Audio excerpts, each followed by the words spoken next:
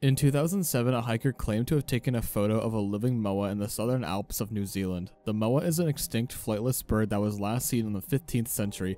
Its photo showed a large bird with long legs and a long neck similar to the moa. He sold the photo at an auction for $20,000 New Zealand. The buyer, who has not been identified, has refused to release the photo to the public. Some people believe that the photo is genuine and that the moa is still alive, and other people believe that the photo is a hoax.